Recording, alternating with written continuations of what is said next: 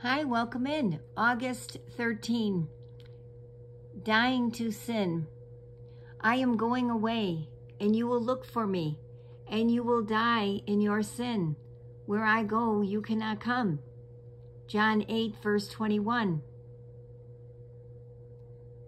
Better to lose both of your eyes than to die in your sin. Better to lose your arm or leg than to die without the forgiveness of God in Christ, because it means you will be damned with no way out of hell.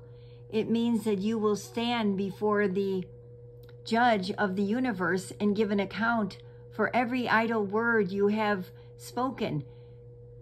You will answer for every sinful thought you have ever had, every wicked deed ever done, every failure to be thankful for, and every blessing God showered upon you.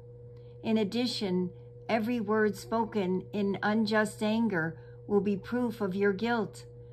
Oh, please don't entertain sin for a second, because it demands payment for the pleasure it affords.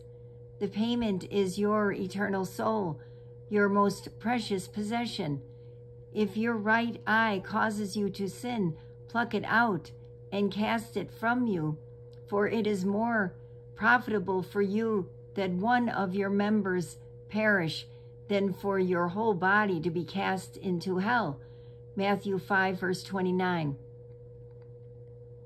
Soul search. Have I contemplated the cost of my sin? Do I guard my heart with all diligence?